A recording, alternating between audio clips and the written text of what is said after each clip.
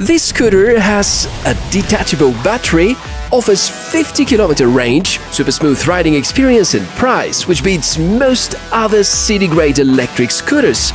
Good enough for you? One way to find out, let's inspect.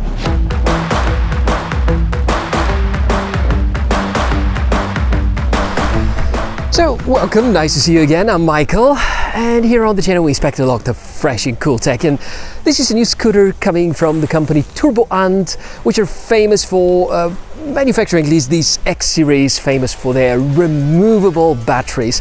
And it's the second Turboant scooter I have the pleasure to try out this year, after I've reviewed the V8. So, X7 Max, I think it's more about being comfortable, highly portable because these handlebars here are removable, and I think you're going to like the price really a lot, especially given the specification pack. Our task today is to figure out whether this really is a worthy choice. Turboant X7 Max launches at the awesome price of $460. Make sure to check the deal about it before it's gone, and I'm linking one in the description right below the video. As far as the website shows, the retail price should be around $600, putting it close to the likes of Xiaomi Scooter 4 Pro and Ninebot Max, but still having the edge being budget-friendlier. So, although this is not among the most affordable scooters you can think of, it is definitely a solid choice in its niche, especially if the performance turns out to be good. Therefore, our thorough inspection continues with the unboxing. Together with the package, it weighs around 20 kilos, so taking it out and doing the initial setup is rather easy. What you may immediately notice is how high the base is placed. Clearance to the ground is maybe the best that I've seen from all the scooters that I've tested recently, mostly due to the battery placement. As you may notice, it is detachable from the stem. This feature, besides advantages, comes with certain drawbacks that we're going to cover in a moment. As part of the things that you have to do to set it up, just add the handles. They also happen to be detachable. Check the tire pressure, charge the battery, and it's riding ready. Really simple, and there's nothing that can easily go wrong. If you're curious to find out more about the specifications, let me help here. A 350-watt brushless motor in the front wheel, maximum speed of 20 miles per hour or 32 kilometers per hour, 15-degree climbing capability, 10-inch thematic tires, reliable quick folding mechanism, digital display showing real-time speed and information, IPX4 water resistance, and weight of 15.5 kilograms. This is overall a very decent specification package, although it doesn't really show more than the competition, but I think the overall configuration is pretty solid. There definitely are some weaknesses and strengths, especially if you ride the scooter for a while, you're going to figure that out. But generally, the fact that you can just remove the battery, bring it somewhere, charge it independently from being around the scooter is a bliss, especially for those people who go to the offices with a scooter and you can't simply go this to any random floor. As for the motor performance and the tires, the way of comfort and riding, I think there's only one way, which is going to show us the true nature of the Turboant X7, so yeah, a bit of riding.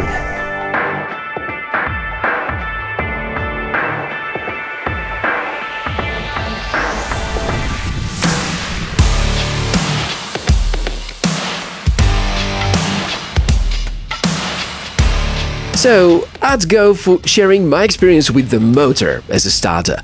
Let me put it like that, it is among the most capable and balanced 350-watt motors I can think of. Maybe slightly less powerful than Mi Scooter 4 Pro, but enough to be great for urban environments and even sometimes light off-road.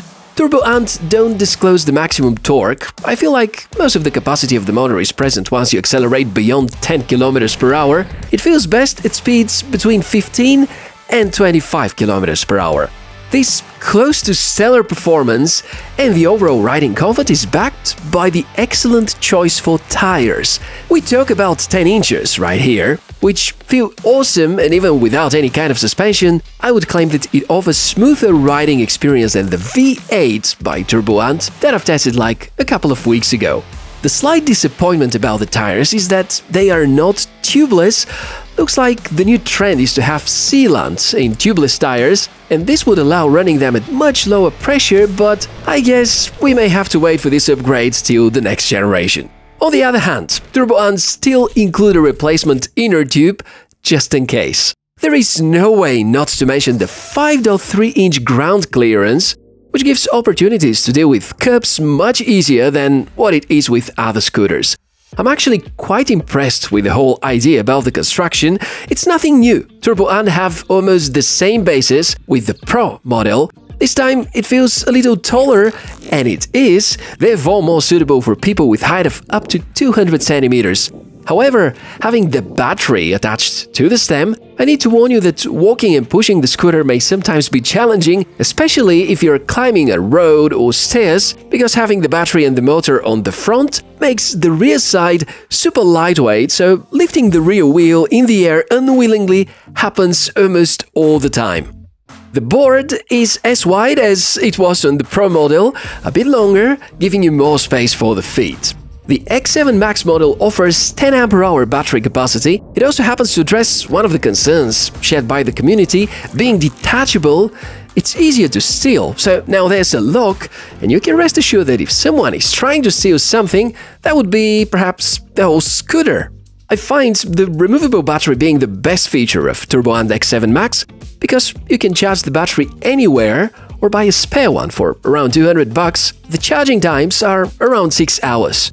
If you wonder how far this 360 Wh battery can bring you, Turboant claim range up to 32 miles, which is close to 50 kilometers.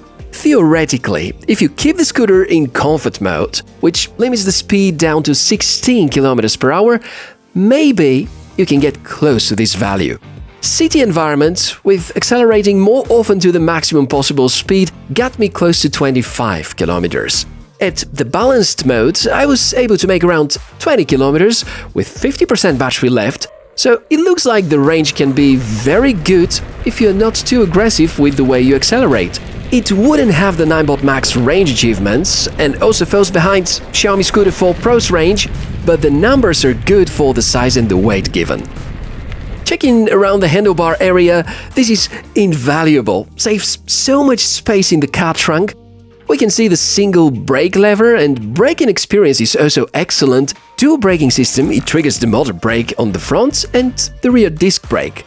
As you can notice, decreasing the speed and stopping in emergency situations is easily doable and reliable, which is very important for dynamic city environment. The display is a nice-to-have feature.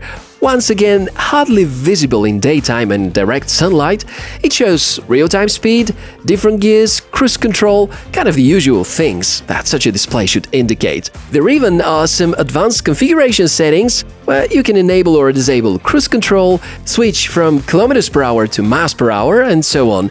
Also, you can unlock the speed limit from 25 kilometers per hour to 20 miles per hour. Make sure to do this only if it is allowed in your country, though. If I may quickly go over the improvement suggestions and the ideas now, let me start by saying that while riding the scooter, it felt great, and there's no serious remark that I have in terms of design, but to make it stellar, Turboant may think of using tubeless tires, improve the stand because it is now very irritating, think of a little more optimal weight distribution, increase the waterproof rating, and add a smartphone app. I'm happy to see, though, that compared to the Pro model, they have improved the brakes, the safety features, and the dimensions. So yeah, is this a scooter we can easily recommend? I think so. Even if you own the previous generation, the upgrades are worth considering, and if you're looking for your first electric scooter, this could be almost the perfect choice. It doesn't excel in any of the components, but this removable battery and the detachable handlebars, they make it extremely transportation friendly and also very safe. And overall, the riding comfort, the construction, the folding mechanism, there are zero weak points unless you have discovered such by yourself. And of course, I would love to hear about your opinion, so be invited. Comment section down below the video as usual. At the moment of time, there also is a discount campaign for the launch of the X7 Max, so take a look in the video description for more information. As usual, it's been such a pleasure to try out the new device and show it to you, hopefully covering everything you have been looking for. Wishes for a fantastic day. Don't forget to subscribe to the channel so that you see more cool tech inspections. I'm Michael, ride safely and wishes for a fantastic day. See ya!